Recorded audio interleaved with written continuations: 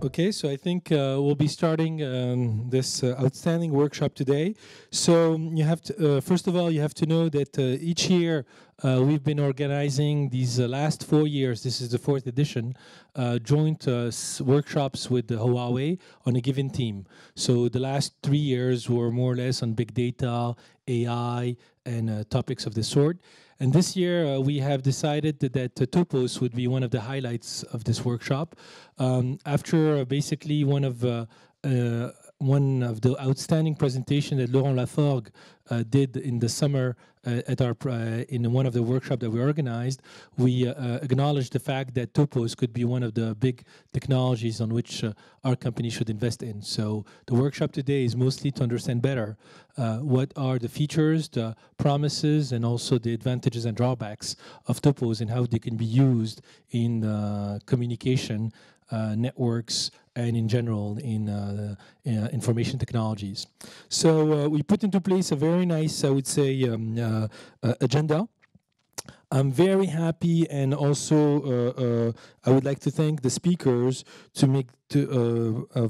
at least I would like to thank the speakers for making themselves available and at least giving us the chance to hear them on their different topics. So as far as the program is concerned, we have first in the morning Olivia Caramello, who's going to be doing a presentation on Grothendieck toposes and their role in mathematics. Then at 11:15 we'll have Daniel Benquin, who will talk about topos and information. At 12:15 we'll have a break, a lunch buffet, which is going to be served just outside this room.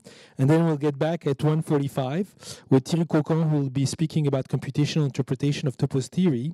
And then we'll have somebody from Huawei at 2:45 who will be speaking about the use of topos for wireless networks. And then we'll do a coffee break, and then there's going to be a short panel where we're going to have some open discussions.